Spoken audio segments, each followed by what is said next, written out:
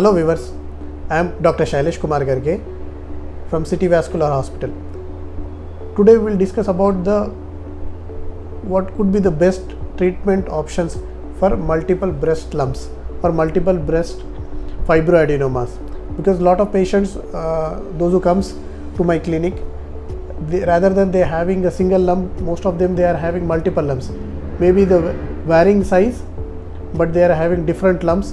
And some of the patients, they are also having multiple lumps in both the breast. So it becomes very difficult to treat these patients, because what the treatment options available for them is either your doctor may suggest you to have a regular follow-up like every 6 months or every yearly with a sonomammo, that is ultrasound of the breast, to see whether they are increasing in size or not.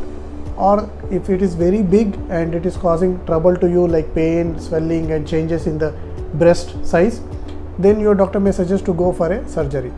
These are the only two options till now what most patients are given by their doctor. But now we have the option of treating these large fibroadenomas or smaller fibroadenomas, whatever the size, without surgery. Also, they don't have to wait like observation like most of the doctor they suggest. That is the microwave ablation of these breast lumps. So with the microwave ablation, what we do is we heat these lumps to high temperature, so that these fibroid or fibroid cells, they die and is absorbed by the body. Our immunity and our repair system is phagocytized by these dead cells. So this is how this simple procedure now can be given to the most of the patients, those who don't want to wait or don't want to go into the observation phase, because most of the times when they are in a regular follow-up, they become very anxious whether these lumps will turn into cancer or whether these lumps increase in size or symptomatic, so that they don't have to wait for long to cause, so that these lumps can cause them the problem, or they don't have to undergo the major surgery of a big scar on their breast lump.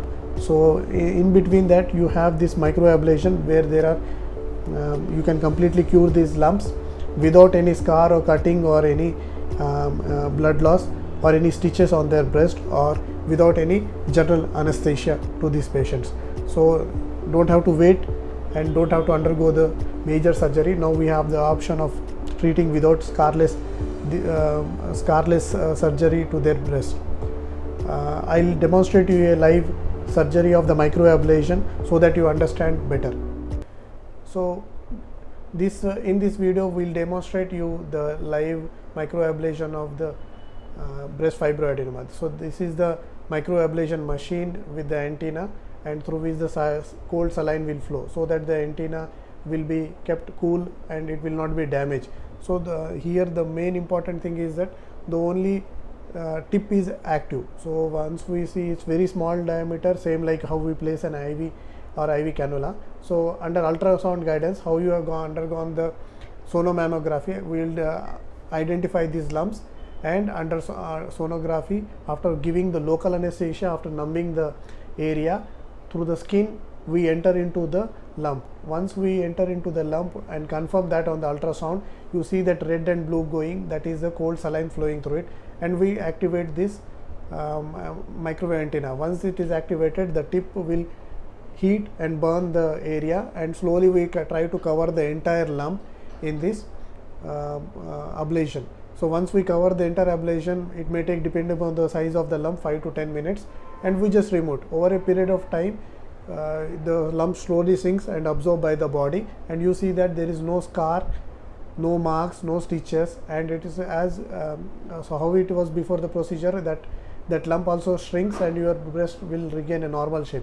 So we will have fast recovery, minimal complications, and no pain and no scarring at that. So overall your breast will have normal structure and function as before. And a lot of patients are benefiting from this treatment, and if you or any of your family members are suffering with multiple breast fibroadenomas and looking for a best treatment, then you can share with this information with them. Thank you.